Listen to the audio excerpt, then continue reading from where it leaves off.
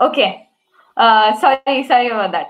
So I was just wondering, but thanks first of all for having all of us on this really nice discussion. It's been very valuable for me to think about the questions that the Science Club members posed for this discussion. I just wanted to check one thing before we started. Should the panelists keep their video on throughout the session, because it might eat into bandwidth for people around who might not have great internet? Ma'am, it would be nice if only the speaker has their video on and others can turn it off. Okay, makes sense. All right. So we'll do that turn by turn then. All right, great. So so one of this is such an unprecedented challenge for each one of us. That is sort of one of the binding factors for this online semester model, and it's not just us at IISER, but it is worldwide. And so it's in that sense it's heartening. Because you're not alone. I mean, I am not alone, and a lot of really intelligent discussions are already happening around this problem and how to deal with it. So that way, because of that, once I got an email from the Science Club saying that this was the topic that was going to be discussed, and they were looking for us to provide some inputs. It gave me the opportunity to really start looking to see what was out there and what people were discussing. And I'll just touch upon a couple of points that the Science Club had listed that we just heard in the introduction. So one of the major, I guess, concerns or differences between what we are doing right now and what we traditionally do at IISER is that your last exam is going to be a very high weightage exam, right? It's going to be 100% of your grade, and that is unnerving. I mean, even if I definitely felt that unnerving. And why I can say I felt that unnerving is because I studied in a model like this. So I did my BSc in chemistry at Jadavpur University, and we did have one exam in the middle, which was I think 20% or something like that. And Devapriya, who also I think went through the same system, she can also correct me or add to it. But I studied in a system where a very large weightage was given to the final exam. And it was a system, even though it was a semester system, it was relatively scary because, everything depended on that one day of performance. Those 2 or 3 hours you sat in the room and you, sort of regurgitated a lot of material. And, what if just, the night before you had a rough night for some reason or something happened, like it adds those dimensions to the problem. But having said that, most people that I know, or most of the, most of my friends who were in that system thrived in it. So that's probably the dimension that I'll tell you that story, because I think that might help put some perspective and give some practical tips to what can be done in a system like this. Okay, so I just made some notes and I'll tell you. So see, one of the reasons why universities, most colleges and universities in India even today have this system where the last exam is the heaviest weightage exam, and sometimes even 100%, right? They'll have one exam. And the pros of a system like this for the student, from the student perspective, is that you get to look at the first and the last lecture in context of what you studied. Okay, so it's not like you studied till mid-sem pehla 20 lecture pad liya, and then the last 20 or whatever 15 lectures are for the end sem, so you don't really relate how you started off with the subject. Okay, so I really like the idea, I mean, or that part at least, I like that you sort of integrate what was happening from the beginning to the end and conceptualize it as a one unit rather than as separate units, which happens more when you do the more distributed learning, which has lots of benefits. So I mean, I highly recommend what we have at IISER, but I'm just trying to sort of show you the other dimension. Okay, so that wholesome or that global perspective is something, the first and the last chapter class has to be read for your final exam. is something that has some merit to it. Okay. From the con side, obviously, what I said, like, what if you happen to have a rough night the night before, and it's so silly that those 3 hours will determine everything that happened in the semester. So that's, I think, something that's just not fair. Okay. From the teacher's perspective, the good part again is what is same for the student's perspective that I said, but the bad part, and of course, it's less grading. Okay, so believe me, teachers love it. One exam, bas, itna hi check karna padega. Okay, but on the other hand, the con is that I don't get an update from you about what you are understanding and what you are not understanding, which happens through the means of quizzes and exams, other little exams in the middle. Okay, so there is obviously a con even for the teacher. So how do you handle this last exam conundrum then? I mean, what would then be the best way to handle this? Here are, like, some just practical tips that I have.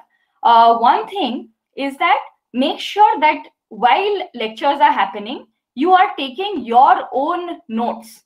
Don't say that acha kisi ka note scan karke mil jayega. That is, of course, it's a good, it works out, that also works out. But in such a situation where it is difficult to just go to your neighbor's room and get their notes, or just to sit down with them and get your explanation, take your own notes while the lecture is happening, even though the lecture will be available to you to read, go through again, etc. Take your notes for the things that you're understanding well and for the things that you're not understanding well. So mark out the things that you're not understanding well, because it is very easy to then read your notes and get back to the parts which are not easily understandable. Okay, so that is one thing that I feel really helps me at all times, throughout this whole, a lot of online talks and stuff that I'm going to. It helps that I'm taking my own notes, because there isn't the opportunity to discuss with my neighbor immediately. Okay. Secondly, I would typically, when I was in the semester system where I had very large weightage for the final exam, I would come to my room after the classes were done and spend, say, if I had 4 classes, I would spend 20 to 30 minutes just going over what I had written in my notebook. And it was not a means to do any conceptual deep study at that point, but it was just a means to cement what was said in the class in my head, so that the next class that I went to, the next time I attended the class, it wasn't it wasn't new. I could understand a lot of what had happened, because I had studied the class before immediately. And why I say immediately is better than just doing it before the next class happens again, is because it's freshest now, and so you'll need only 20 minutes, okay, rather than spending 30-40 minutes later before the next class happens.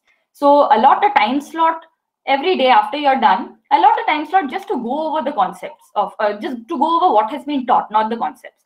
Conceptual learning, I highly recommend keeping 1 day of your weekend for that. So I am a huge believer of keeping 1 day of the weekend to do full time pass. Okay, I even today do not do any work on 1 day of the weekend. My students can't get, don't get answers to their emails and stuff sometimes on 1 day of that weekend, because I like keeping 1 day to do full time pass, do whatever I want, just chill, do, have a life. Okay, but on the other 6 days, and especially on the other day of the weekend when I'm not that busy with all sorts of regular stuff, I do like to focus a little bit on conceptual learning. And if you time yourself that way, you can do the parts that you didn't understand very well during your lectures. You can make up in that the time that you have assigned over the week.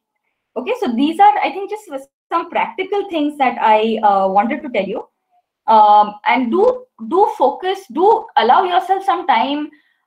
If the weekend is not enough, do allow yourself some time during the weekdays to go over the concepts, to sort of take time to understand the concepts, and do it as the class is proceeding, ideally, because it is a little difficult to do all of it together near the end before the exam. It gets too overwhelming because the concepts knit with each other as the class proceeds and as the concepts proceed for the bigger picture of the subject. Okay, so the subject matter. I would highly recommend, again, a very practical thing: mark the textbook parts that are giving you conceptual ideas to what you are learning in the class. Mark them out with your, in an online textbook, just mark them with markers. If you have a physical textbook, put these sticky notes or something, so that you, or underline with a pencil, so that you can get back to the conceptual parts very quickly before you have to perform in an exam. Okay. Before the final exam, 20 days before, I would start, when I was doing this, I would start studying, studying such that I would finish covering all my material about 10 days before the exam. And, in our system, even at Jadavpur, the teacher taught till the last day, and the next day we had an exam. So it wasn't like we had a break. But till 10 days before, I would cover everything that is required for the various subjects, so that I knew what I needed to cover in the future if necessary. I had 10 days of time. Okay, so time management with regard to these, and that because of that, sort of making slots, making timetables, being able to check off what you did is an important part of this whole deal. Okay. And the last thing in this topic that I just wanted to say, and I can't emphasize this more, so I sort of really wanted to leave it for the end, is that the easiest way to get a feel of what is going on in the class is actually by attending the class and not trying to catch up with it later. Okay, so if when the lecturer is teaching, you spend that 1 hour in the class and just listen to the terminologies that are being thrown at you, the new words that are being introduced, etc. That 1 hour, in my personal practical experience, I've done this experiment where I've bunked class to do something else. And then when I came back, I was like, oh, okay, I take my neighbor's notes and I sit down and try to understand. It takes me 2 hours to understand what I would have otherwise just sitting in a class learnt in 1 hour. So why should I sacrifice 1 hour of time that I can do anything with? And I did a lot of extracurriculars as a student. Why would I sacrifice that 1 hour when I can just get I can get that introduction, that feel, just by sitting in class?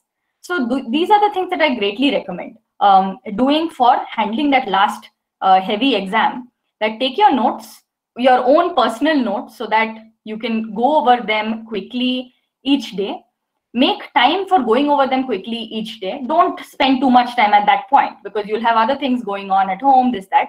Keep some time aside in the week where you can go back to conceptual learning for each of these things that you didn't understand in your notes, and you can go to a textbook, refer to it, etc. But again, mark out time and make sure you attend your classes. Okay, so I think these were the things that I wanted to just say on this topic. And I'll add on, I guess, to other topics when the other panelists speak, because I think my 10 minutes are up. Okay, so thanks a lot, and I'm looking forward to the discussion. Thanks a lot for your views, ma'am. If anyone has questions directly pertaining to ma'am's talk now, please put them in the chat box or unmute yourself. Our viewers who are from YouTube, please put them in the YouTube chat box also. We'll paste it here so that ma'am can see it. Please note that we'll again have a window for general discussion. Only if the question is directly pertaining to ma'am's talk, put it now.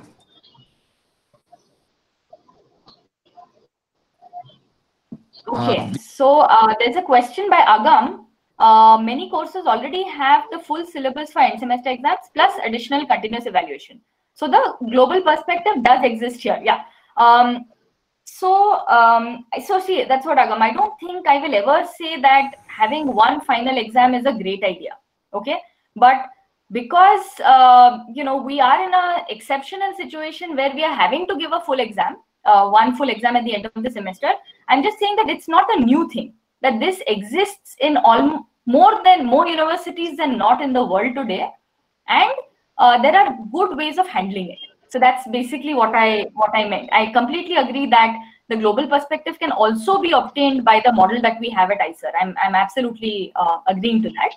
I would just rather tell you all that it's not uncommon to have what we have today.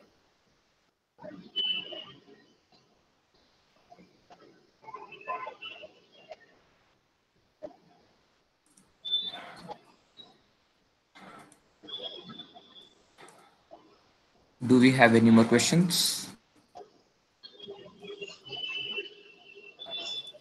Please feel free to unmute and ask also. Okay.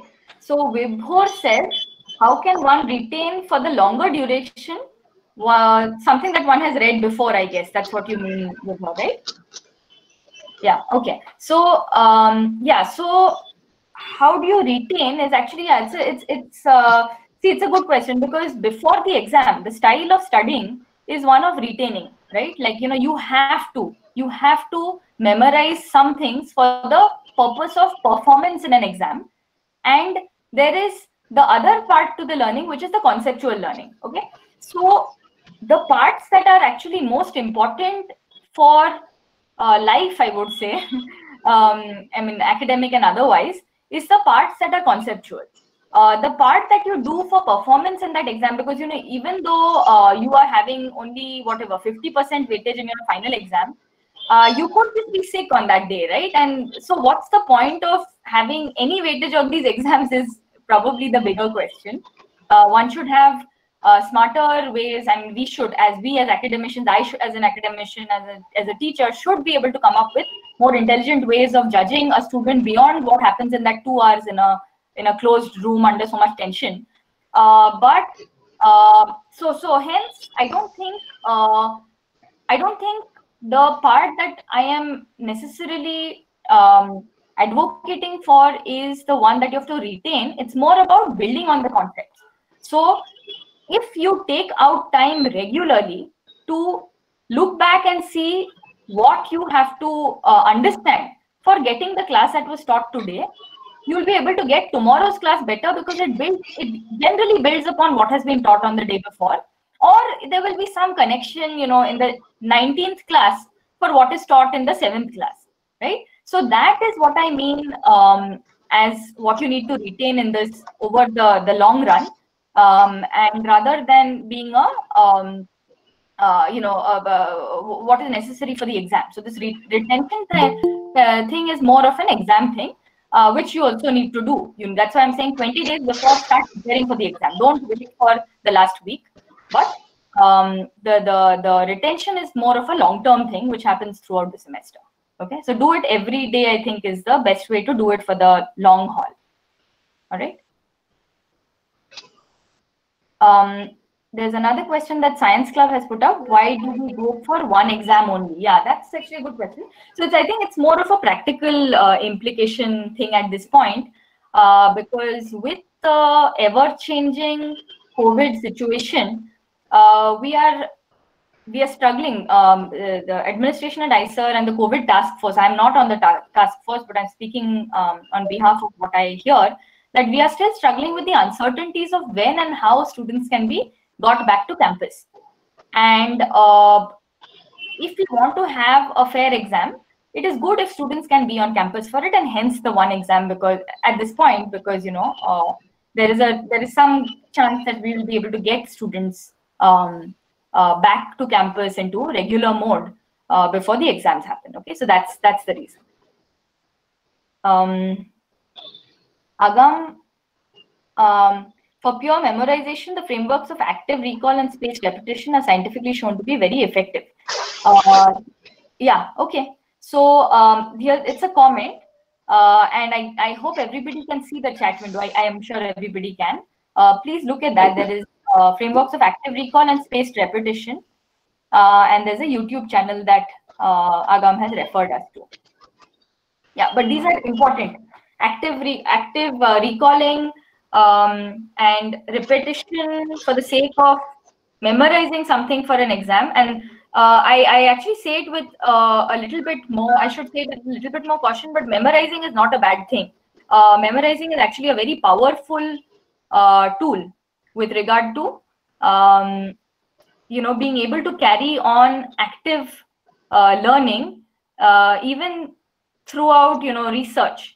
If I have to always go back and look up what the Avogadro number means, just because I didn't memorize it when I was in my bachelor's, there's a problem, because it disrupts the conversation happening with somebody. If I have to go and type up and look at my smartphone and figure out what Avogadro number means. Okay, so there is a value to memorization along with the value to concepts.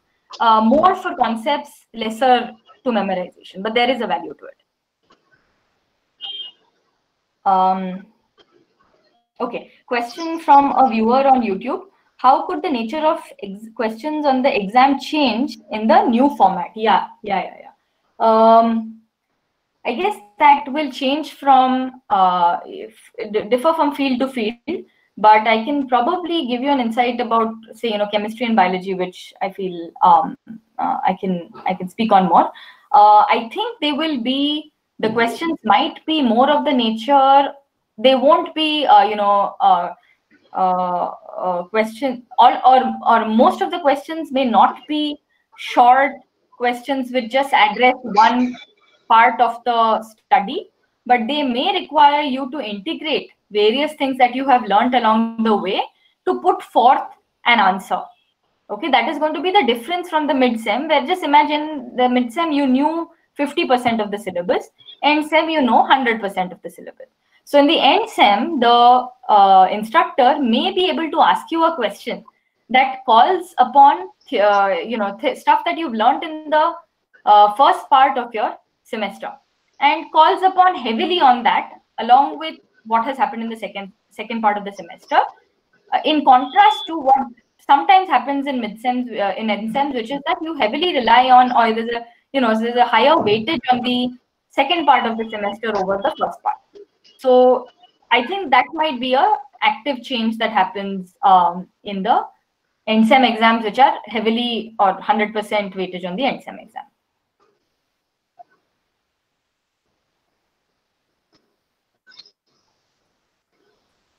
I guess that's pretty much it. Thank you, ma'am, a lot.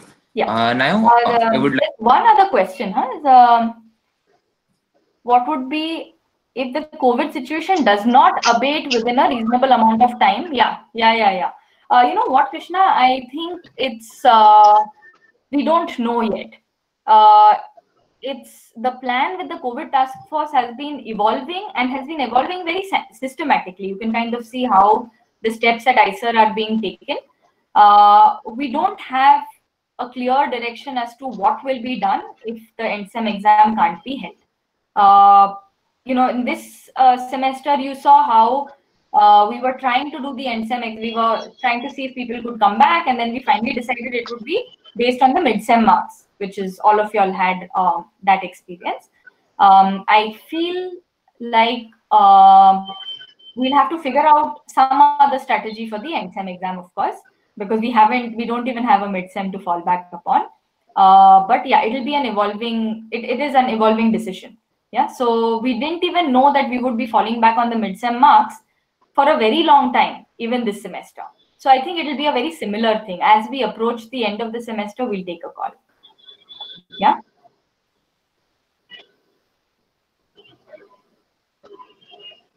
Thank you, ma'am. Yes. Now I would like to invite Anupam sir to present his views.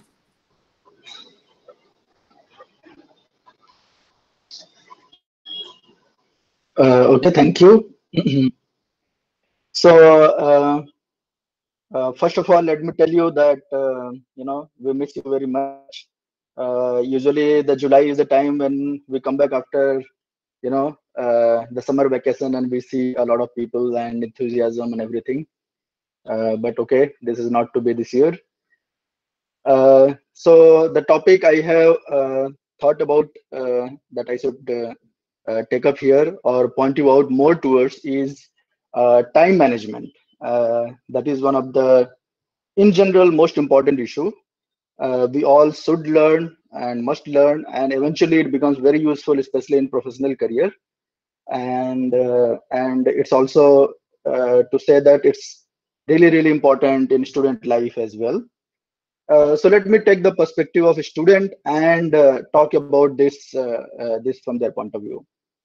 So as we say in science, first we should understand the problem, and once you understood the problem, I mean, half of the battle is won.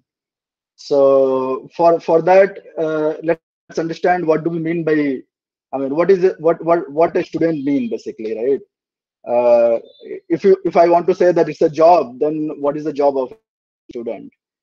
So the job is that we have to study some subject material. We are in a program, so we have to study that subject material. That's just only one part of the story. Other part of the story is that you go through personal development. You go through, learning about society, social structure, discipline, etc., etc. So you learn many more things. However, let's limit ourselves right now here to think about the subject material, which is the kind of uh, key issue right now here. So, what is the meaning of studying the subject material for us, right? And especially in this present scenario, when earlier we were supposed to be on campus and now we are supposed to be like at our homes and things like that. So let me put it at little bit numerically, like how these two scenarios differ. So when you are on campus, you go to class and you attend class, and you do a bit of self-study, and you also learn from your peers. So basically, learning is, you can think of it as a, like, consists of like three different compartments. One is that you learn when you go to a class, you attend the class and you learn there, and you do some self-study, and you also talk to your friends, you interact with TAs, and you interact with some teachers and all that in off class hours, and that is what learning from peers means. So let's say when you are in semester time here in the campus, attending classes roughly would give you, like, let's say 50% of coverage of a subject material. Then you throw in something like, let's say, 30% of self-study, and maybe you learn 20% from your peers. A very rough, like, estimate here. For an average student, I mean, it can vary, of course, with the, like, some student who like a subject and some student who don't like the subject. It can vary a little bit. But what happens now? So if you think about the situation now, it's like attending classes is gone out of window, right? I will talk about this in a second, like why it is not, whatever we do in the present scenario, why it's not same as attending classes. So it's going to give you, let's say, like 30% weightage. I mean, even if you, like, overestimate it. Learning from peers is zero almost. Uh, what does it bring in? It brings in that self-study is like 70% now. You have to completely rely on self-studying in a way.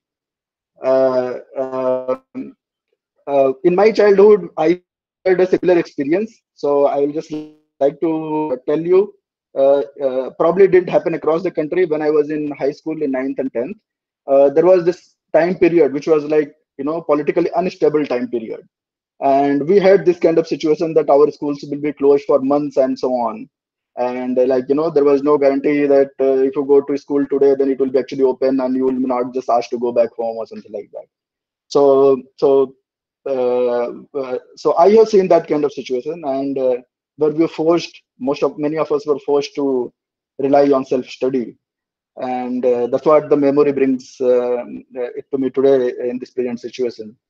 So it has created this disbalance, that something which you could achieve by attending classes, now it's like, practically very limited. Why do I say that? Even though we are going to put all kind of effort, all the teachers are going to put effort, and institute is going to put effort, and everybody is putting effort into it. Uh, uh, Let me say this in like clear word. Teacher is not equal to subject material. Teacher is much bigger than subject material. Subject material can be available in many formats. For example, formats could be like class notes or textbooks, or you can have ebooks, or it can be available on internet. We are trying to add one more format, is video format. That's what we are trying to do right now. Uh, but it's not same as saying that what happens to guided learning, like, I mean, that classroom or institute or teacher or university or school provides you a guided learning, and that part is kind of missing here, and which also puts more focus on self-study in some sense.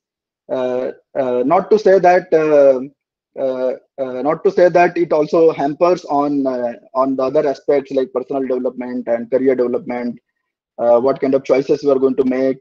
If you are meeting with a lot of friends and all that, it's much easier to figure out all those options and all those details. And you hear something like somebody else is talking about something, and you learn from that. So all it comes down to at the end, that how you manage your time in the present situation. And when the focus is more on self-study, how are you going to manage to spend more time studying on your own? And that's where I say that one has to learn the skill of time management. Uh, is the situation that where somebody is not going to tell you that, okay, now you go to classroom, now the classroom is over, now you have lunch time, or now you have like dinner time or something like that, which is kind of granted for you when you are in campus. It's kind of somebody gives you a timetable and you have to just follow it. And right now you have no timetable. I mean, you have to make your own timetable. And that's what I want to emphasize, that you have to make a timetable for yourself. That's very important thing to learn as well when you become professional person later in your life. Nobody is going to give you a timetable, so you have to make your own timetable. And a lot of success is dependent on how good you can manage your time. When I was a PhD student, like some of us were talking to a senior professor. I mean, I'll tell you the name, Dipendra Prasad. So we asked him a question that how do we study, and how to become better, or what, how much time to spend, and this that. He gave a simple advice, one line advice, that practice sitting at one place for 5 hours. I mean, okay, for this is for theoretician more. So he said that practice sitting at one place for 5 hours, and that's a key. I mean, it's very difficult. I mean, you can imagine it's very difficult to do. But that's the key. That's the key. That's how you learn. That's how you sit at one place, and then you focus yourself to work. You are not distracted, and you engage yourself with your work, your material, subject material. Uh, uh, One should also not forget that there are some little trivial things one can do, which kind of brings a little more discipline. Uh, Very trivial things, like you should spend a fixed amount of time, let's say half an hour in the morning, half an hour in the evening, to do some physical exercise. All these things are important. I mean, it also gives you focus towards and makes you feel fresh to do the work, and especially studying and all that. It takes a lot of energy, and so the discipline, some discipline is really, really important. Uh, the one part which is missing is that interacting with peers, your friends and colleagues. And I must kind of tell you that I must encourage you that you should really talk to your friends regularly. You might be talking to some of your close friends and things like that, but I think it's more important to also talk to like much broader number of people, people with whom not necessarily like very close or something like that. I mean, because those people also bring different perspective. Then the discussions are not about just gossip. I mean, the discussions will be more like about academic, or about more general nature, where you learn things. uh, so yeah, maybe I'll stop here, and I'll better answer some questions if people have some questions. So we have a question in the chat box. Okay, could you give us some tips on how to make a timetable? Well, you just open a Excel file and you put down 9 o'clock to 10 o'clock, 10 o'clock to 12 o'clock, and so on. And you say that you are going to study this many hours. You are going to have breakfast at that time. You are going to have lunch at this time. As simple as that. I'm not saying that you have to do something very fancy. And you fix that certain number of hours that you are going to study. It's dedicated to that.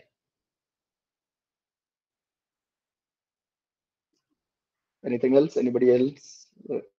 Anyone else has anything to say?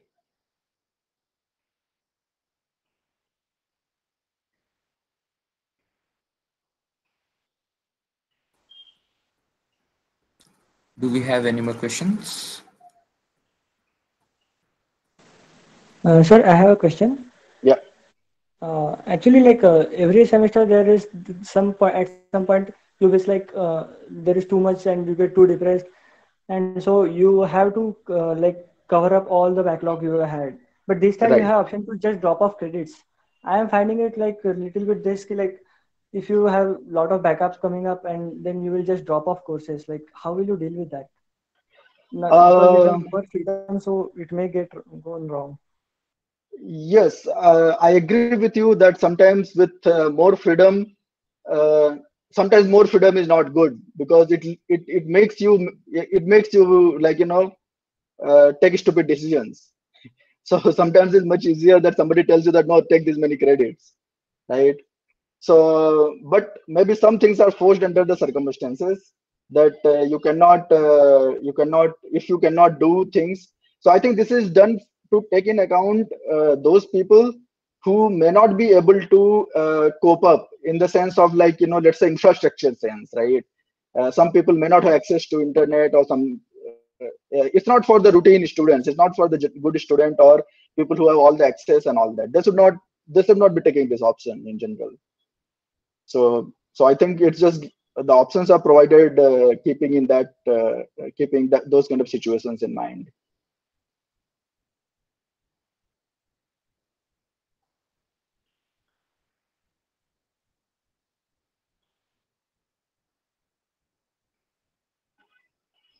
Sometime I am not able to finish my task in given time period. In that case, what can we do to manage our timetable?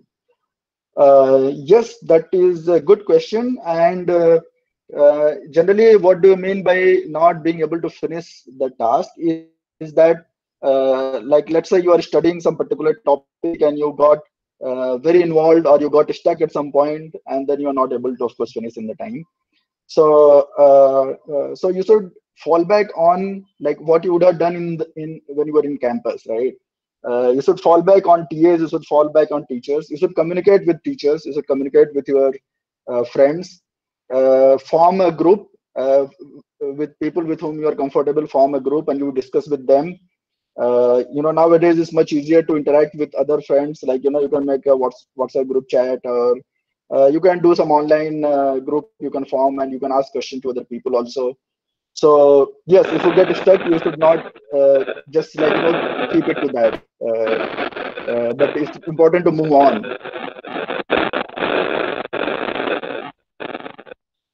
Question, yes. Making a timetable is easier than following it. Yes, that's true. I find myself wasting time changing timetable again and again. What do you suggest? Yeah, I mean, it's true. It's very easy to say that make a timetable. But what I mean by making a timetable is that fix certain number of hours to like studying, dedicated time to studying, and you should not be distracted in that time period. It should not be like, okay, you sit down with a book and you want to study a particular subject, but your laptop is open and you suddenly open YouTube and start watching something in that time period. Yeah, so that's what I mean by like don't do that uh, in that sense. So I mean, timetable changing. Yeah, I mean, timetable changing is not a really good idea that you keep changing timetable every day. Think of more. That's why we make a timetable once in a semester. I mean, it's for the whole semester then. Nobody argues about it then.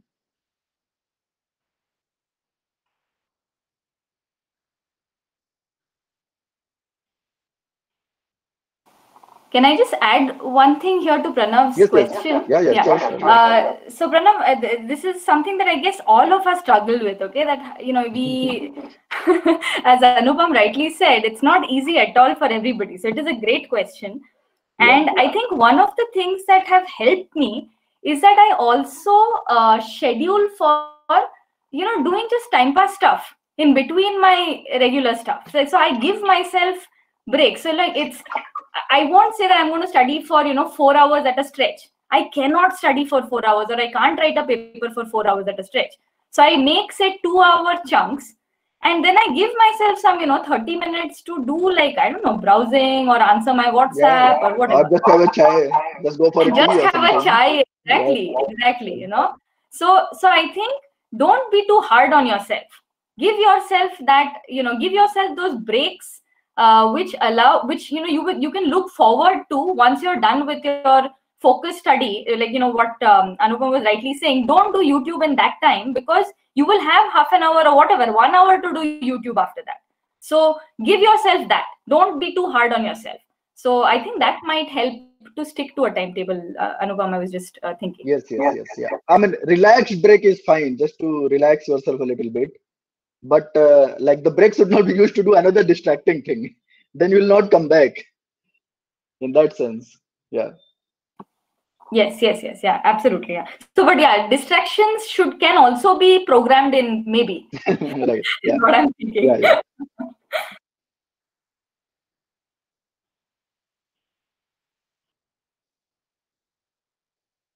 It's true.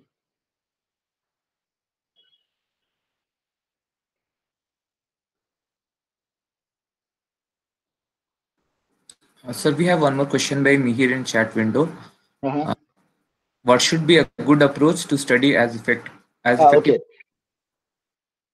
So what should be a good approach to study as effectively, time-wise as possible for a course being presented in this online manner? One of my suggestion is generally that when the classroom teaching happens, it's true that uh, uh, let's say half of the student actually follow the material what is happening in the class, but whereas some people who do not follow even the material, but for them there is a timeline set that okay, this part of the material is over now and then we move to the next chapter and so on. So that kind of gives you a timetable in a way of that particular course, that with what speed you should move on. So in that sense, you should pay attention to when the courses begin, and when, let's say, certain lectures are uploaded. That is going to give you a timeline that now you finish this much material in this time, and then move to the next step, and so on. As opposed to, like, if you take like a summer vacation, then okay, fine. If you are reading a novel, you finish in 5 days. But when you start reading something else, then you get stuck, and then you go here and there, and suddenly you see 1 month is passed, and then you don't come back. So that's the difference between classroom teaching, when, like, every week or every 2-3 days, a little progress is made, and that is important to stick to. I mean, in general. Okay, another question. We always get excited and make timetables and all, but only exam and quiz fears are good motivation to study for exams. Now, in this situation, that motivation is also gone. What can we do? I absolutely agree with you. In fact, I mean, I'm not a fan of exams, but I like to do that way in class when I'm teaching, especially the first year, second year. I've been teaching always. I give quizzes like every alternate week, certainly, and lots of people have given me feedback. Lots of students have given feedback that they like it, because it actually makes them study and they're happy with it, and that little progress is made every time, and like, the bulk of the pressure is not at one exam also, and things like that. um, I think what one can do is that actually solve some questions or exercises every week, or you can also ask your teachers to send some questions to practice, let's say practice questions, or even, like, unofficial quiz. But of course, when you don't have marks, then you also don't take it seriously. That's also true. But certainly that can bring in some discipline, that you solve questions every week, some exercises every week. Certainly for, like, math courses, it's very, very helpful if you do something regularly. One more question. I tried once before to plan a timetable and break up the study period into 1.5 to 2 hours, chunks and half hours breaks, but it happens that when I'm actually supposed to take the break, I spend time thinking about what I was doing last, and I don't manage to relax. This affects the next study period. Could you suggest something for this? Um, uh, True. Switching, between two subjects or two topics sometimes is not easy, especially if you are engrossed in subject, you like it, and you want to, like, move forward in that, and you keep thinking about it. Sometimes it's really, uh, yeah, sometimes it's really takes your, like, you feel like, spending more time. So So sometimes it's okay, I mean, to do that, but you cannot keep doing every day that way. Like you have to go to the other topic also. So okay, maybe we'll take more questions later. And right now, let's move on to the to other people's talks. Thanks a lot, sir. Thank you. Yeah, thank you. Now I would request Devapriya ma'am to present her views.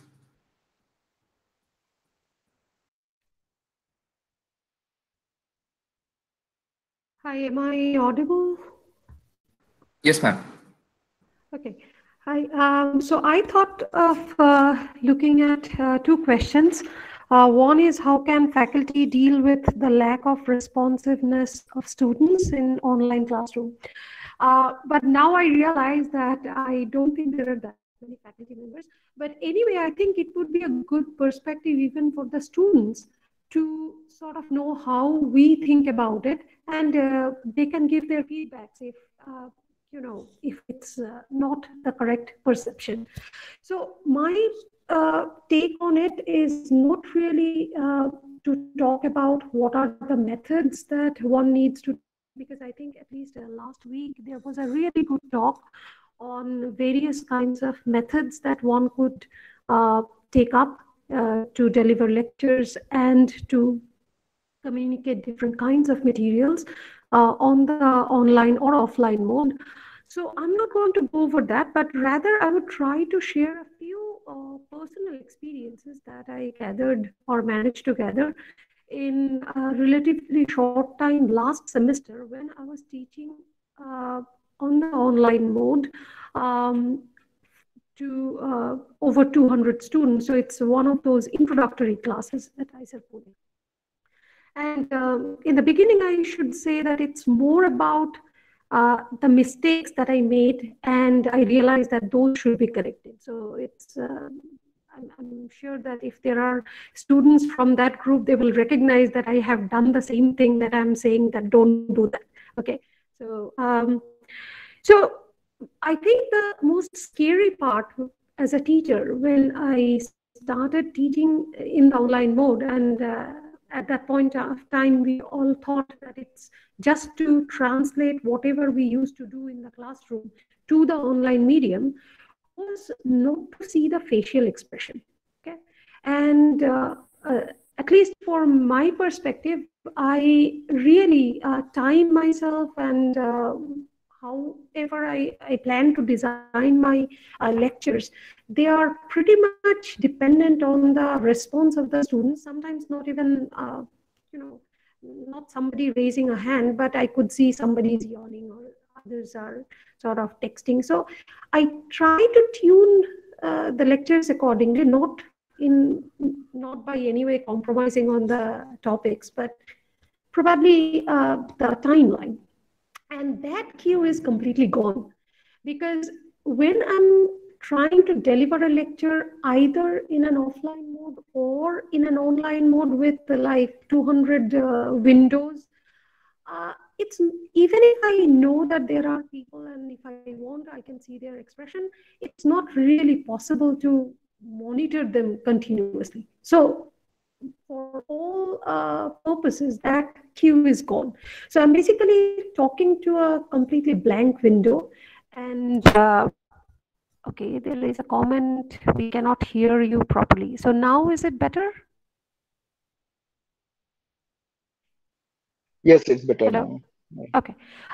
So I think that's a very important thing that we have to keep track of, that when I first started teaching, I always thought that I would just mimic the way I taught in the class, and that doesn't work very well. The first reason I would think is after teaching, let's say, a couple of lectures or after delivering a couple of lectures, I just realized that I never could have finished those lectures in that specific time.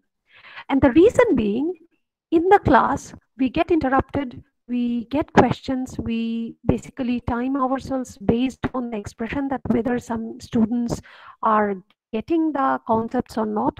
And because we do not get interrupted in the general classes, delivered over online, or even if we are recording it and sending it offline, it's very important to restrict the materials to maybe at max a 40-minute thing, not really a full-blown 1 hour thing, because it's definitely does, and it overshoots the total time management. And for our students' perspective also, it's sort of overwhelming. The second thing is, I think I generally do it, but I think even for other faculty members, it might be very important to share a calendar in the beginning of the course of rough idea of what are the things that are going to be covered in the weekly fashion. And as we have already decided, something like that we are going to have only one online session, but the rest are just going to be teaching materials. It should accompany by, we should send some either video or audio files. I think that distinction is very important. So let me first talk a bit about the offline materials. I have already mentioned that the materials should be restricted time-wise at least roughly to 40 minutes, not full-blown 1 hour, because it's actually is equivalent to an 1 hour class. The second point, I think it was emphasized by many of the people, that when you are sending the offline material, and at this point I'm primarily talking about either a video or an audio file, and the audio file is actually my favorite because it takes up very less space and it's a short file. Moreover, then when the students are listening to it, they can actually try to connect the points that are being emphasized with some of the study material, like either slides or textbook materials. And the point that Amrita mentioned before about the notes and writing your own notes, it basically helps in that respect. So I know it's not the most student friendly thing in the beginning. It might even make some students feel that it's unnecessarily complicated. A video with a nice presentation with the face of a happy teacher looks the best way to go about it. But I think some people are good visual learners and some people do much better when they just hear the audio. But for both of them, it's important that you assimilate that and you write your own notes. You wouldn't believe, I still remember some of the concepts from my BSc or MSc days with the doodles I made in those notebooks. Okay, because I was a visual learner, and those customization that I did on my own actually helped me to retain some of the things that I did, maybe as just as a concept, my own way of internalizing it and then reproducing it.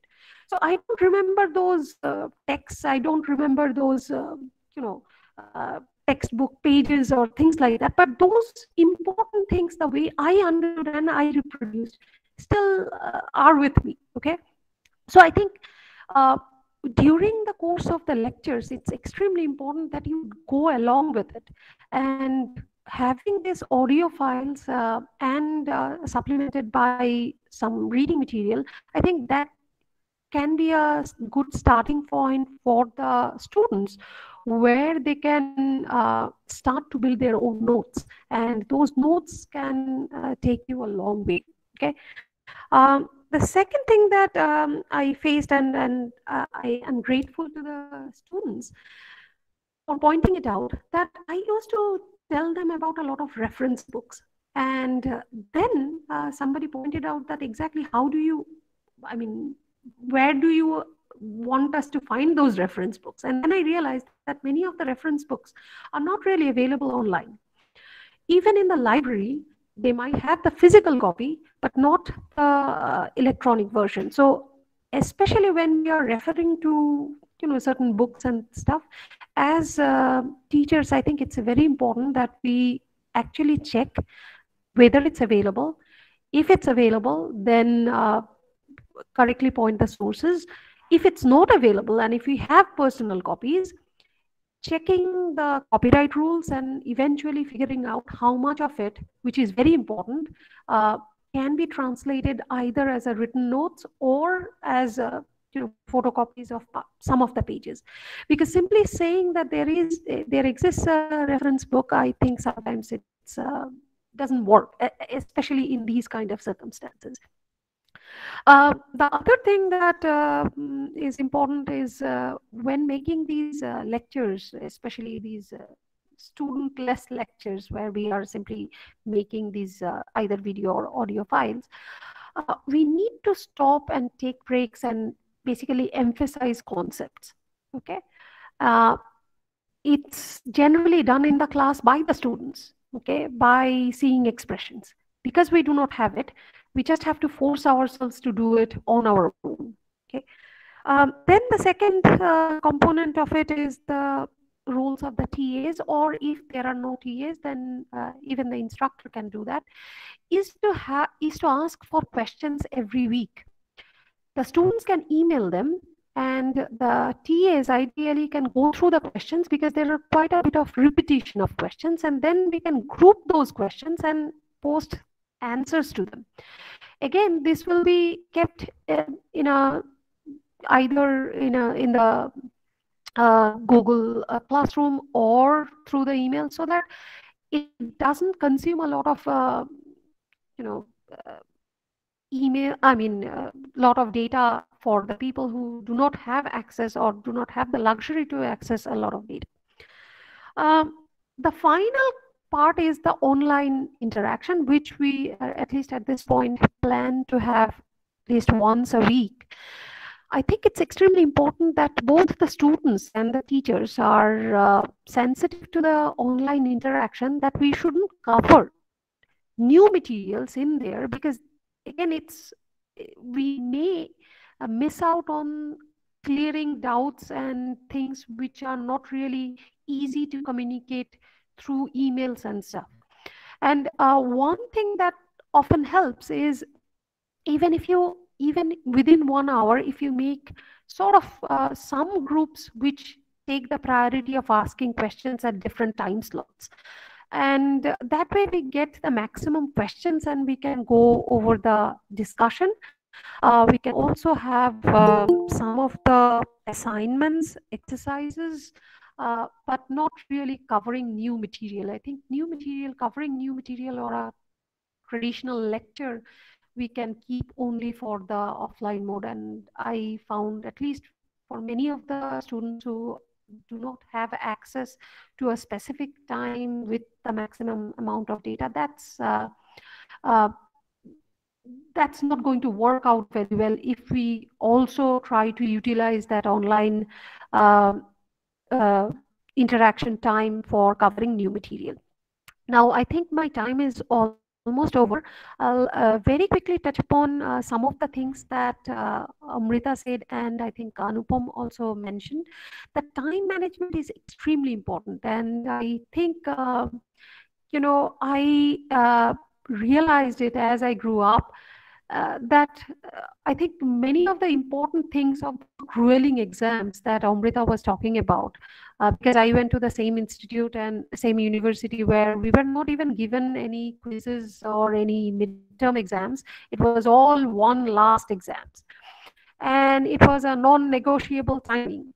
So I think one important lesson I learned from there is the time management, and it's not about those last 3 hours. It's about the last 1 month, where you have to assimilate everything. And you cannot do that unless you are going parallelly with the course. So, and that still helps me now when I'm basically juggling between, work from my research and administration and the requirement of a 5-year-old. So I'm trying to manage this, and I think a lot of people do the same thing. And that time management is a very important, important aspect of it. Okay. I know it up to this point, it all sounds really bad and, means a lot of work, but just to give you some perspective. When I look back about my college days or my university days, I remember courses, certain courses. Okay, uh, there are completely two different aspects of those two types of courses that I remember very clearly, and both of them benefited both. And I learned things about those courses. So I'm basically avoiding those courses which I don't remember and I didn't find to be very useful. The courses that I still remember and I still really benefited out of them have two kinds of teacher. One type of course had the best of teachers. They would come to the class and they would mesmerize you, and what do they would basically walk you through every part of the course and would not require anything else apart from following that and understanding every of it. Okay. All you have to do is attend the classes, take your class notes, and that's it. Ma'am, your One voice is type of breaking course. a lot. And the other type of course, which I still remember and benefit a lot out of it, are the courses which were taught by not so good teachers. It forced me to understand the course. It forced me to start with text. It forced me to teach that course to myself on my own. And believe me, after that many years, I still find it quite useful. So, just to give you a relative positive note, it's a, I mean, it's not a desired circumstance where we are sitting right now, but take it as that this also gives you to this sort of an exposure where you be a teacher and you can sort of develop this habit of teaching yourself in a very positive way, and it will go a long way. So I'll now take questions. Sorry to interrupt, ma'am. Your voice was breaking quite a lot for the last 1 to 2 minutes. Okay, so I don't know exactly what are things that you guys missed. So can you give me a cue of what was the last thing you guys heard? I think Devapriya, you were saying that there were some courses which were helpful, like or the ways in which it was helpful for you because of the system you were studying in. Yeah, so it is nothing like all I said is there are obvious things. There are good courses. Teachers were excellent. Us through all the concepts and we didn't really have to put a lot of effort apart from just following their direction. Okay. Uh, okay, I think there's a problem with my connection, so it's breaking. And last kind of courses that I still remember and I got benefit out of were the courses which were not well. It was not organized. It was not taught well by any. But that forced us to actually get to it and get good at it by following and all kind of materials that we can get. So I think that those kind of courses be really completely make a complete shift in opinion. So at least in these senses, think about those two.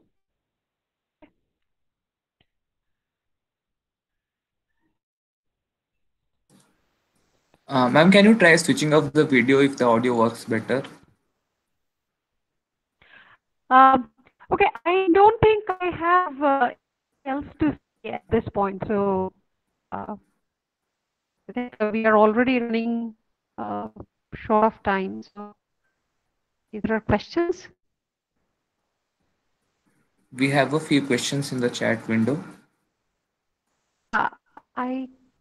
I could see only the problem in the network and voice breaking, but let me see.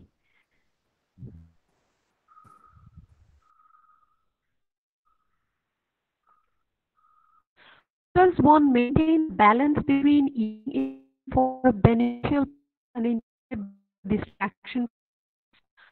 I guess that's a question for me, or so I guess it was a question for him. So yeah.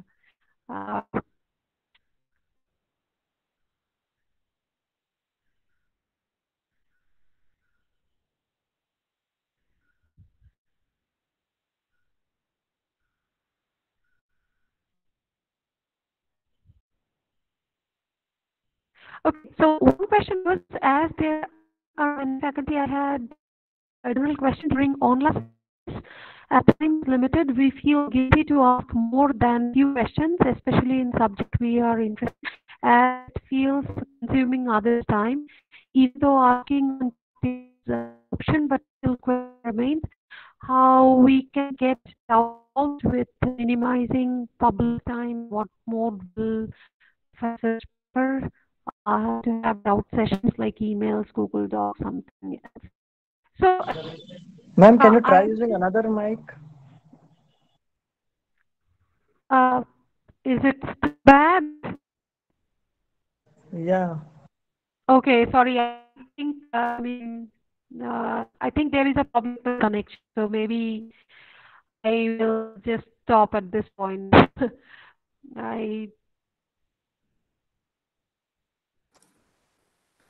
Thanks a lot for your views, ma'am. Ma'am, if it's possible, please try to answer the questions in the chat window, and people might get their answers through text.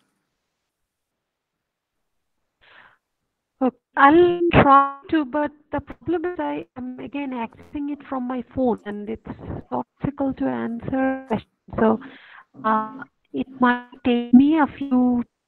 I mean, one question was about clearing doubts.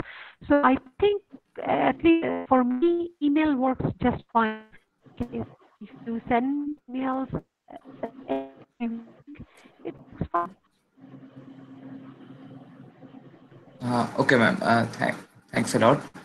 Now, to sum up the day, I would like to call Suneeta ma'am to present her views. Thank you. I'm just going to, if it's okay with everyone, then I'm just going to present a few slides.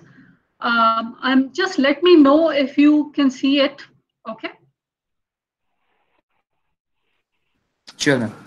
Yeah. Okay. Can you see it now? Yes, ma'am. Okay, great. So I'm just going to present a few slides on making the best of the online semester. And I will first, so Agam had a question about how faculty members are going to deal with this. And my first perspective is that of a faculty member. So it all starts with making the lectures.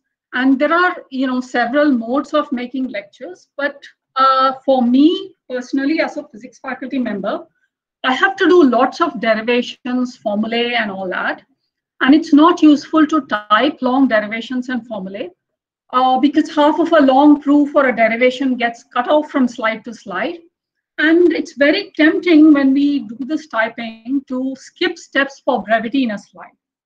So this is not useful for the student because the difference between reading a book and Blackboard learning is that the instructor goes through all the steps slowly on the board, leaving only reasonable doable steps as an exercise for the student. So I have to mimic this somehow, So the first thing that I'm going to do, at least, because diagrams are also important for me in my subject. So I'm going to do a combination of typed notes and handwritten derivations. And these are not handwritten, actually. They are done on something called bamboo paper with a stylus pen. And that would be something that I will do often, just to solve these problems. And I do think there's some good point about online notes.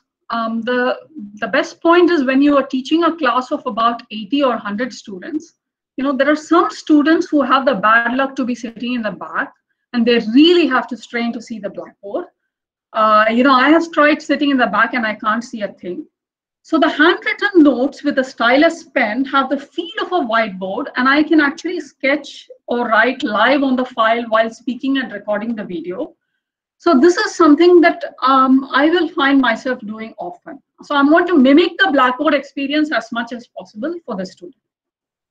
Now, in my subject, I wouldn't really use a picture-in-picture where the student can see me speak while viewing the slides, because that just takes too much bytes. But I would attempt to engage attention with the voice. And I would also insert some points to ponder about conceptually, post every now and then, at least once every 15 minutes, I would have points to ponder about. I would again get back to those points on Google Classroom, chat board, and during the contact hour. So you can also use elementary whiteboards, which come with the Windows or the Mac or whatever, to answer doubts using contact sessions. So here I have a little sketch which I made very quickly on the most elementary whiteboard that's available with Windows. And you can see that you can already sort of explain a lot using these kind of diagrams.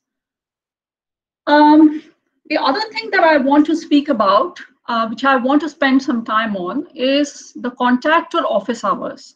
So Devapriya, sort of mentioned that, it's useful to have some online contact with the students. So I have found it useful to have dedicated office hours for a course that are distinct from lecture hours.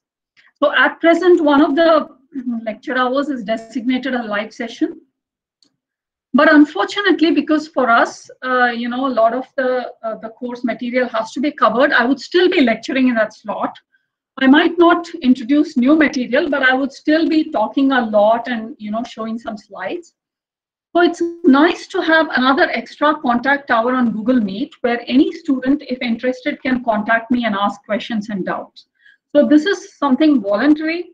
This is something which I do even in my normal course, right? I have an extra office hour.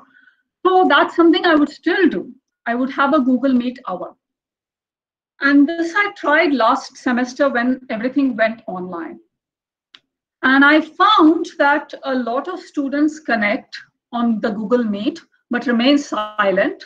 So perhaps they're waiting for someone else to begin first, or they don't know how it's going to proceed. They're just shy. Maybe they're just thinking that a lot of people want to ask questions. We shouldn't ask too many.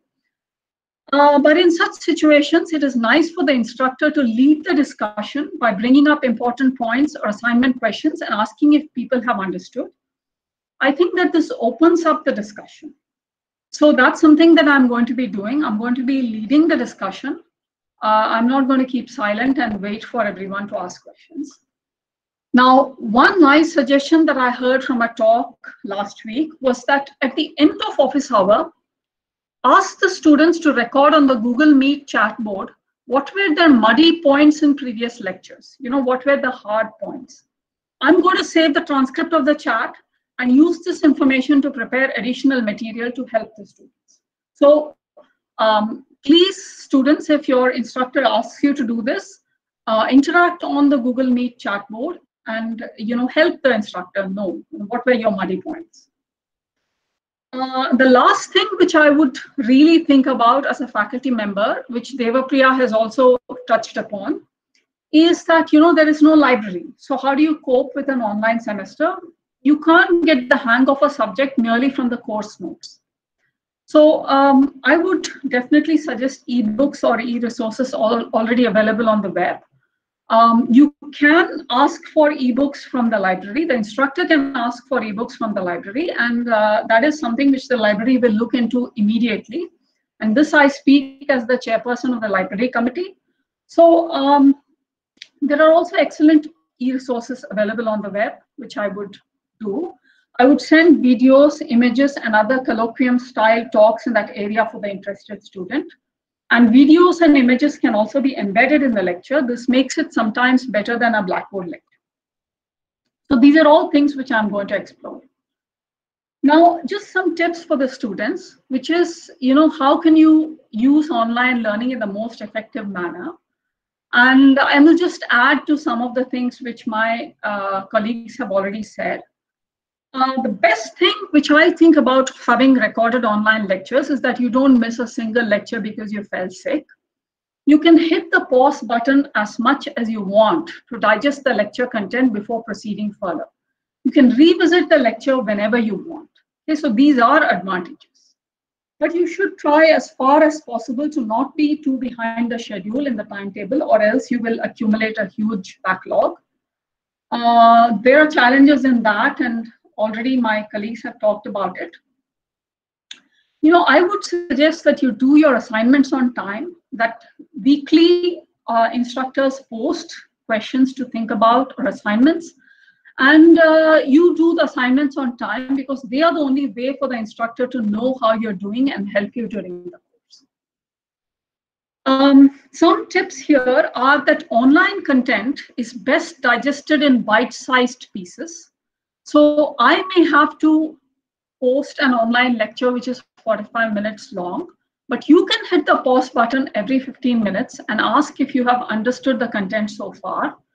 Don't proceed with the lecture until you have understood the previous 15 minutes. Or if you have not understood it, then note down whatever questions or doubts you may have during the lecture. Send them via Google Classroom's chatbot to the instructor immediately while they are fresh in your mind, so that he or she can respond. You can even write down your question on a piece of paper and take a picture with Cam Scanner and send it to the instructor on the email address for the course. I would respond immediately to such questions, because then there is some continuity. You get the feel that you are in the class and you're asking questions and somebody is responding immediately. And if the answer requires a derivation, then I would quickly respond using the whiteboard and the stylus pen and sending a PDF file of this.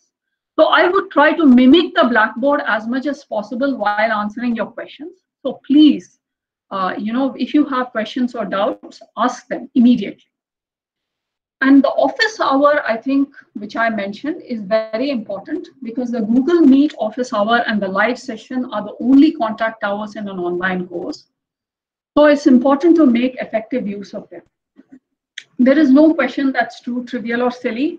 There's no limit on the number of questions that you can ask. Please ask as many as you want. If you are not following a derivation, just ask it. Okay.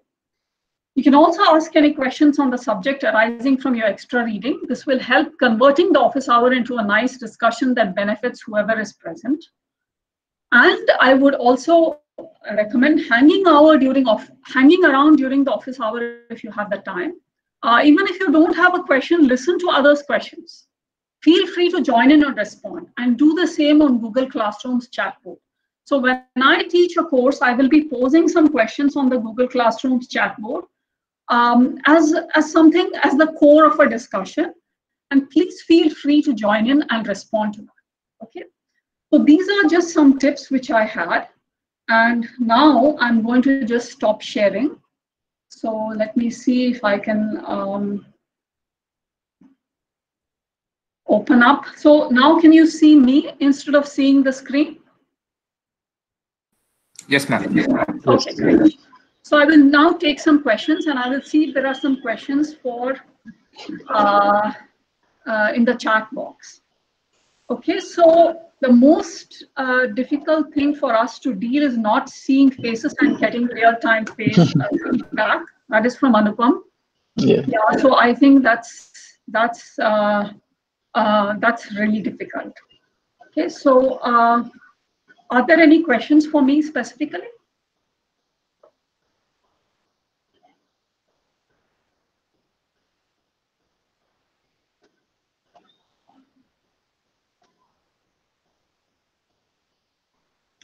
Okay, so in one of our classes, so Agam has a question. One of the classes, the instructor used to ask a question at any point in the class to a person selected randomly.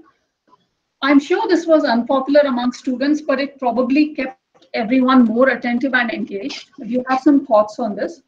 So I wouldn't pick on a person, Agam, I wouldn't do that, but I would definitely post questions from time to time. I do that when I'm teaching.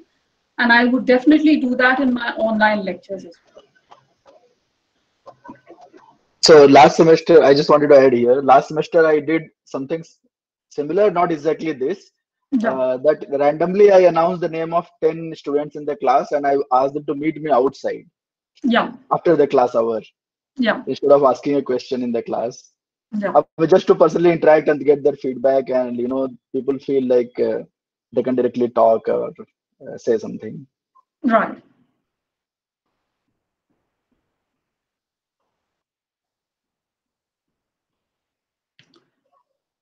So Shreya has a question. One nice thing I noticed is that a greater fraction of the class was present for the Google Meet sessions and everybody could hear the doubts as opposed to much lesser students going for the office hours on campus. That's correct, Shreya. I think that it's very good to hang around for the Google Meet sessions, office hour. Even if you don't have a question, just hang around for it. I think that's very good. Because then you hear other people's questions, you hear other people's, if people have read something more on the subject, and then you hear that, it's very nice. It's the only time you have to interact with other people in the class as well. So I think it's very important to hang around.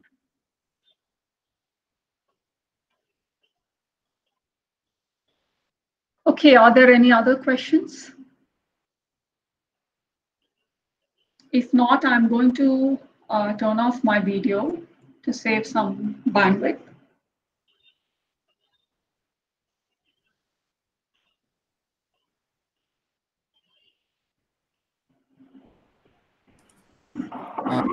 I go back to Agam's question, which is at the 7:11 p.m. That's the identifying thing that I can see there. Yeah. That how are teachers trying to incorporate the part that is, what Anupam pointed out, this is not a substitute, this can never be a substitute for a student-teacher interaction that happens in a class, whatever study material is available. And I think Suneeta did an excellent job of putting forth, what she has done, Devapriya has done, etc. So I feel like the forums, like having, if possible, attending forums and asking questions in public spaces rather than over email to the instructors. So even if there's a Google group you all have or what, asking a common question there, and following the student-based discussion. So students also have to be very proactive with typing in their answers. So instead of the chatter that happens in class, the back and forth that's happening in class, if students could be also typing in that chatter, I think that will probably help some. Even right now I'm continuously reading the chat messages and my brain is working. So I feel that replicating that probably for the students who can type easily into their into the chat window would be very helpful too. So the real time understanding or reaction is very helpful. And this I say from one experience that I have had of a teacher in education at UC Berkeley, where I was doing my postdoc. She actually used to have the students tweet throughout the class, because these were huge classes. These are like 800 people classes, and so the students used to keep tweeting their immediate reactions while the class was going on. Now I thought it was immensely disruptive, because I am not I'm not a tweet person. But I've just I tweet when I really feel the need to, but other than that I don't. But I think that real-time thing really helps in a situation like this, the real-time reactions, which is what, say, Devapriya was mentioning, that I can't see the face of the student. So even if I can see the comment, I can quickly adjust my, especially for the office hour time, I can adjust my spiel to that. And it will allow other students to incorporate what their colleague is saying. So the student-student learning might happen better. So I feel like that is an extremely important thing, to give real-time reaction. And our medium right now is, the best medium which is accessible to all perhaps is text, because, it may not be possible to see people. That's what I just wanted to add. So Google Classroom has a chat board. So that's really good. Yeah, excellent. So then that chat board basically can be used as a real-time reaction. And, as I said, there really isn't a silly answer or a silly question or a silly comment. Just put it there. It does not matter. Nobody remembers it, okay? And so just do it. Do it. So I just wanted to... Yes, yeah. Yeah, go ahead. Please go ahead.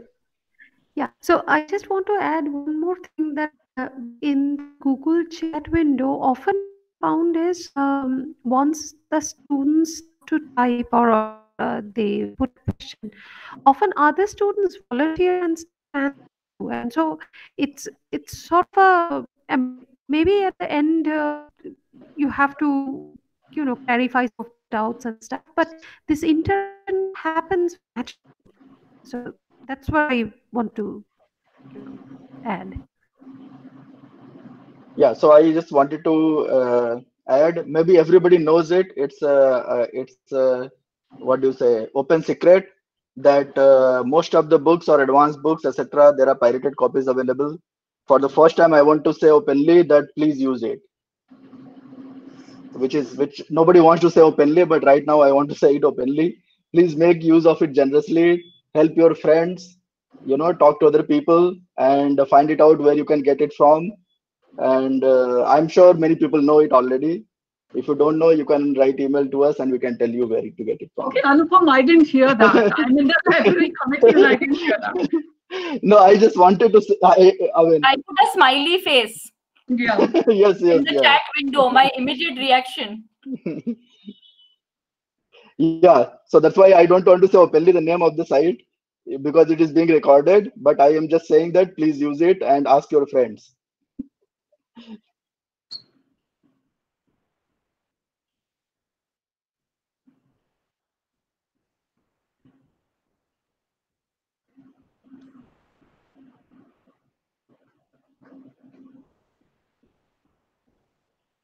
Yeah, anybody else has question? So I just had one suggestion for the students, and I hope there are some Lit Club members on this. So I was just thinking when we were going through the session right now, that it might be an excellent idea to say plan a Hemingway debate style thing around our online classes better than in-person classes, because what it will allow you to do is get forth the perspectives of why. I mean, what are the good things about online teaching? I know, I mean, all of us are not comfortable with it, but I see this from my experience of being in two of these debates, one as a speaker against the website called Sci-Hub, which, pirated papers are available on. And in that, I was against having Sci-Hub. And it was, it was an interesting perspective to take. But it helped me really understand what is the other side thinking. What is why are the American Chemical Societies and all these other people, why are they putting these charges up? And secondly, how can you work with it? How do you work if you were going to follow that system, even though it's not a pleasant system at all? Okay, so it might be a good idea to do to have an intellectual conversation about the pros and cons, which might allow for points. And I mean, just to we managed to convince people to decide against Sci-Hub by the end of that debate. I don't know whether I really wanted to do that, but that's what the outcome was. So I'm just saying that it might be a useful tool for us to analyze in a more sort of detailed manner through a debate whether online classes are better than and the title can, you have to put one title, so it can be, are online classes better than regular classes? I'm just a suggestion I'm throwing there.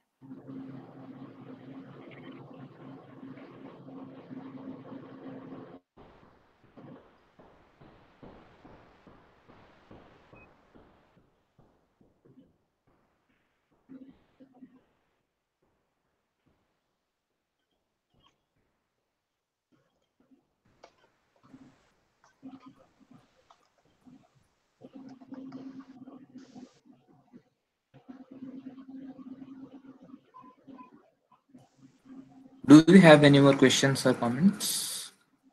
Please feel free to put them on the chat window or unmute yourself.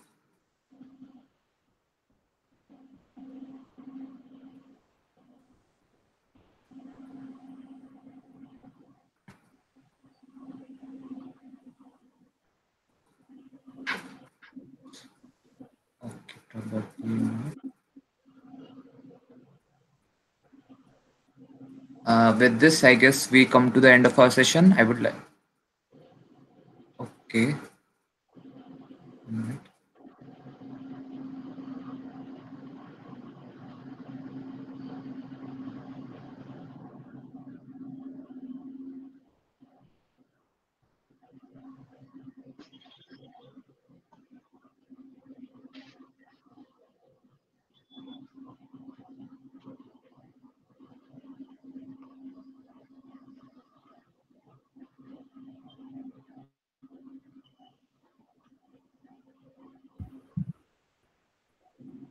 Yes. Hello.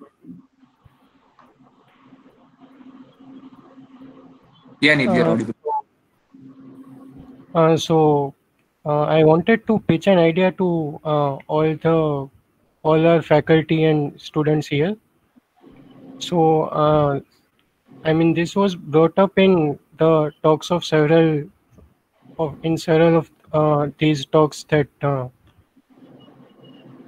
interaction between the students themselves and the students and the faculty is important. That is, and so our idea is that we are trying to establish a better forum for this than Google Classroom. So we plan to solve various problems with these, like so certain questions are repeated and so on. So how the new forum will appear is that there will be a convenient categorizing system for any kinds of questions, Right. and there will be So just wanted to yeah. say here, have you looked at something called Math Stack Exchange? I'm sure there are other Stack Exchange. Are Yes, you sir. talking of It something would like be similar platform, yes, sir. It but would be more much like focused Stack to, Exchange. yeah, so but more focused to, you want to say something to do with the class, particular class. It might be Yes, more sir. So useful in even that sense. yes, courses can be implemented on it, and Hmm. the students can also initiate discussions among themselves there. And it has several advantages over emails and Hmm. the classroom chat box. That's true. That's true. So, sir, I wanted to gauge the general interest of the faculty members towards this idea, since we might ask a lot of faculty members to implement it for their own courses. Hmm. I think it's a great idea. Yes. It's just that sometimes there are so many platform going on already. Like, we are on one platform and then switching to something can be like, time taking or time consuming. So, but if it is implemented right from beginning, it's a like, better platform than existing one. Certainly, it's a good idea. Yeah. Yes, sir, we'll try to make the shift if people agree to make it as Hmm. soon as possible, like before the Hmm. semester begins. Hmm. So I think, like, if you all can sort of, how it would be easiest for most people to adapt to it is if you can show that it is a better platform, right? Then it's very, so in my class, if I can see that 80% or 90% of the students are saying yes, this is a better platform, I would obviously be very Right. inclined to join it. Yeah. I mean, So for example, I think why we chose Classroom right at that time in beginning is that because all the students are on Gmail, right? So it was much easier to integrate immediately, right? Very quickly. Almost there was no time, right? So within a week. So that is how it was done at that time, last semester, basically. those things need to be definitely taken into account, that Right. Yeah. accessibility has to be there for all. Yeah. And Yes, I sir. mean, for us, that all is very important. It's an extremely important part of, for my class, that everybody in the class is able to access it as easily as the classroom, because of the Gmail integration. That's sort of those practical things. That's it. Nothing else. So yes, ma'am. We have also tried to make that. We are looking into all of that. We try to make it as smooth as possible. Right. Ma'am, That in will be case good. any faculty members know about it, so the platform we are considering is Zulip. Hmm. Either that or Microsoft Teams, and we are planning to take help of our IT department in order to make accounts for everyone and so on. I just this is Nikita here, and Hmm. we're thinking of talking about this with the deans.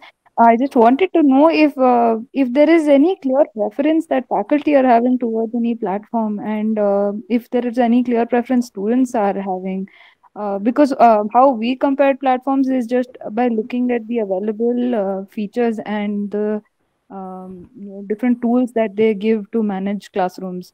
Like, you can take polls and you have different streams within the platform to manage different parts of the course.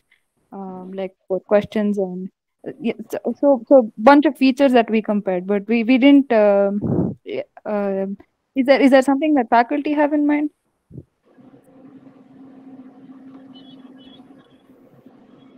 Nikita, I don't have anything specific in mind, except I was debating whether I should try, for the students while they're learning, have a way for them to answer questions as they're going along in real time, as in like when they're listening to the lecture, and then there'll be a pause, and there'll be a question, and there'll be an answer, and that I was just thinking of doing it on something like either Google Classroom or on Twitter, just from my experience from the other faculty member, because it's so easy to download, and it's you just need to write like few characters. So I don't think I don't have any other ideas. I was mainly planning to just use what is available. I also wanted to just add, I mean, I'm not, I'm really, happy with that if there is such platform.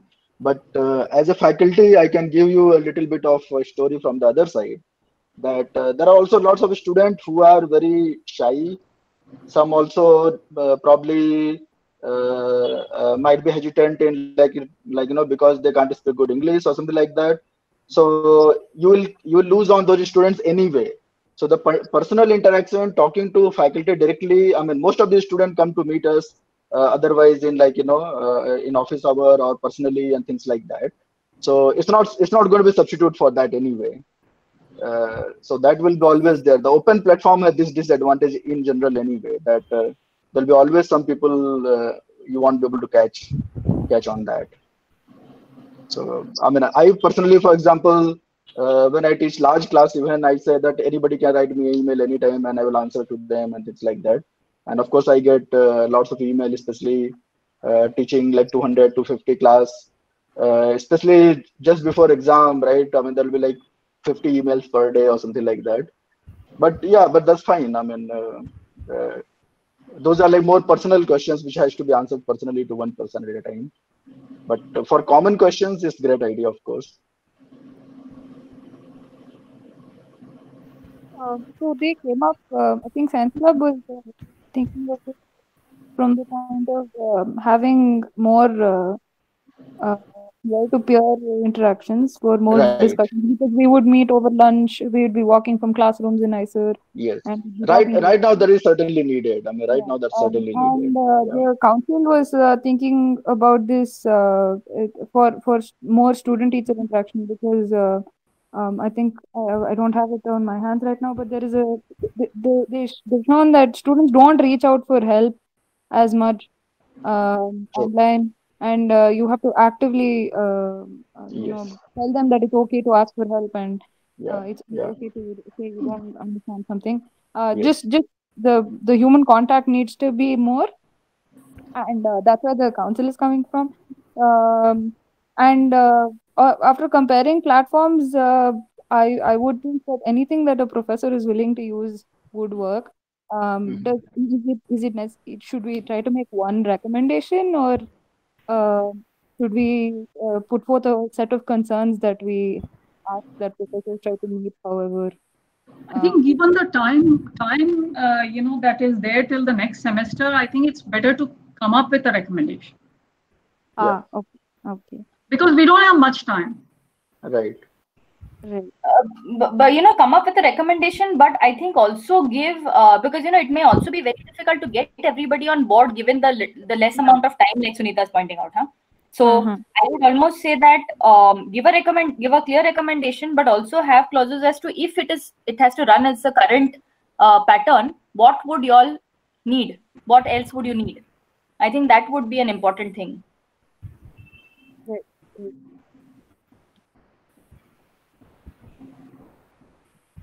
Ma'am, so you would suggest that we come up with a time frame in which we can implement this, right? Yes, a time frame, and see another thing is, it's important that you give enough time for transition to that platform, right? Because see, we've been told about this online teaching like about a while back.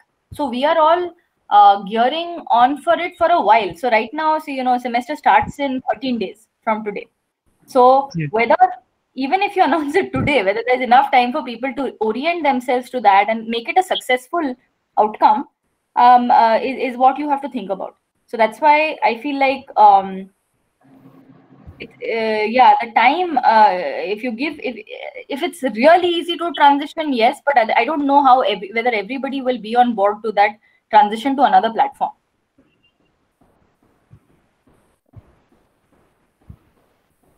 But something complementary with Google Classrooms. Yeah, something complementary with Google Classroom is not a problem. Exactly. Yeah, that is always welcome. Yeah. Yes. Since Classroom doesn't have a chat sort of place. It has a chat board, but it's not very good. I agree with that. It's the only thing we have right now. Yeah. That's where you post to the whole class and that's people replying thread or something. Yeah, okay.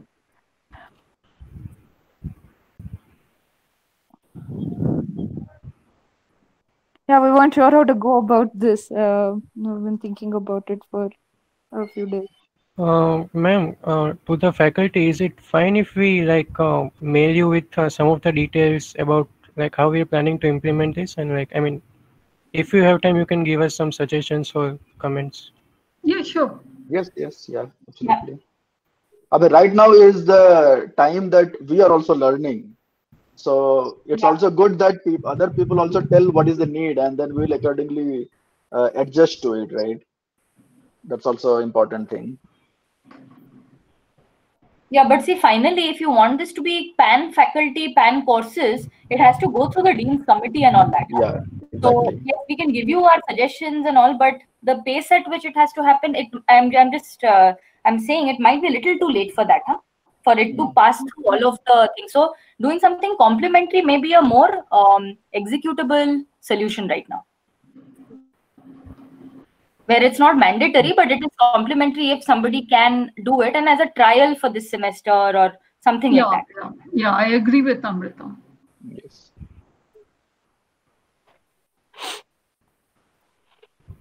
Yes, ma'am.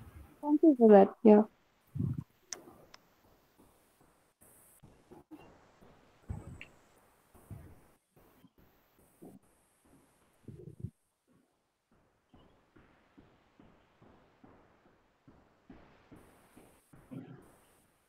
With this, we come to the end of the discussion.